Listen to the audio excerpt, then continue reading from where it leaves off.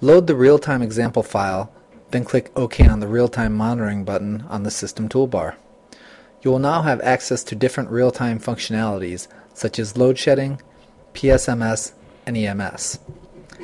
The system will now ask you to load a new tag database.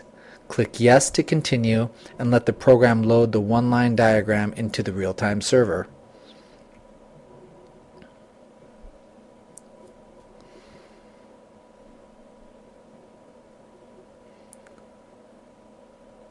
Shortly after, real-time information will start to be displayed on the system. You can then go to the Theme Manager and change Visual Interface to easily follow the results.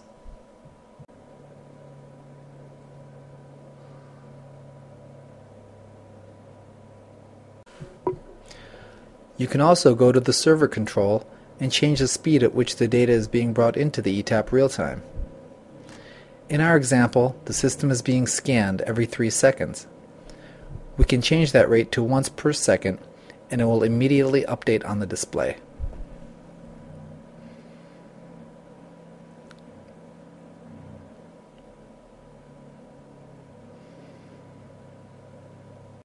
And just a reminder, our hand tool can be accessed by pressing the space bar and maneuvering with your mouse.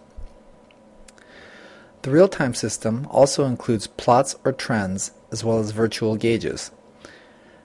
These will allow you to view certain key performance indicators. In this example, we're looking at generator, megawatt, and concentrating on voltages at key points in the system. The real-time plot is giving us the generator, megawatt, and megavars for each unit.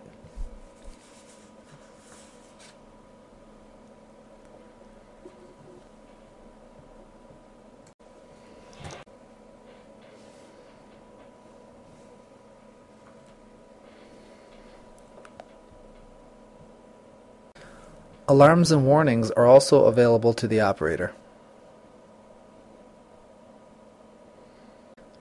Alarms are kept on the alarm list as long as the alarm is active.